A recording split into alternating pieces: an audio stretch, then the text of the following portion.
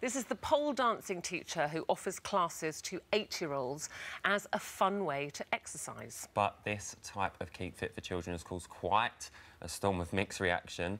So today we're joined by child psychologist Emma Kenny. She's on Skype. She says kiddie pole dancing is horrendous. And also the instructor who set up the lessons, Zoe Hardy, along with 2 of the mums, Lisa and Lorraine, whose children attend the classes. Girls, thank you so much for coming in today. Zoe, I want to come to you first. Where did this come from? Because you were a fitness instructor, weren't you? That's right. Yeah, I'm a fitness instructor. So where did you think, oh, this is what I'm going to do? Well, basically, I took an interest in the pole fitness industry and decided to take the classes myself. And as we progressed the adult classes, we then got an interest in the juniors wanting to take part as well. So as we set up at Step Up Studio at Sutton Ashfield, they then asked us if we wanted to take junior classes, and we only took adult classes at the time. And then we said if we get enough interest in the juniors wanting to participate, we will set up a class for them. So that's why we started at the junior classes. And when you say you were getting an interest, was this the juniors, had they been able to see the classes going on and thought, well, that looks fun, or was it from mums like Lorraine and Lisa here? Yeah, that's right.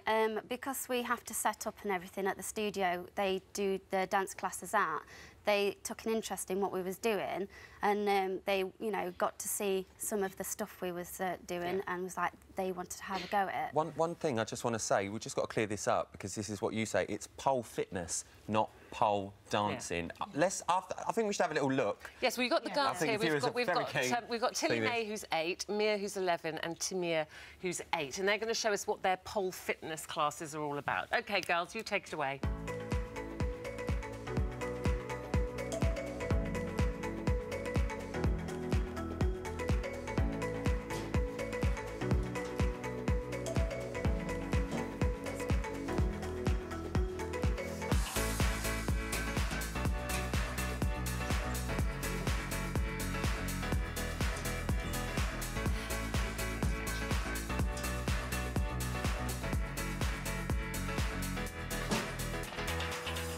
Well done, girls. I have to say, it looks such hard work. Yeah, it's really hard work. Obviously, the criticism is always going to be, Ryland said you call it pole fitness, but most people call it pole dancing. And, you know, as mums, people are very concerned about, you know, over-sexualising our children, they're growing up too quickly. And the connotations of pole dancing are, you know, in clubs, girls with very little on, in front of kind of men who maybe pay to see it. As mums of the girls there, why did you let them do this? Tilly was bullied at school for being fat and not interested in what the other girls did. So it was advertised, and I just asked her, I says, oh, look, this is advertised and it's another form of fitness. Would you like to give this one a try? Having tried normal dancing and other activities, she just never really stuck to it. She came to it and she's never looked back. And did you not, were you not concerned? No. When you say to people, oh, the girls are pole dancing. When you actually see what they physically do, there's nothing prerogative.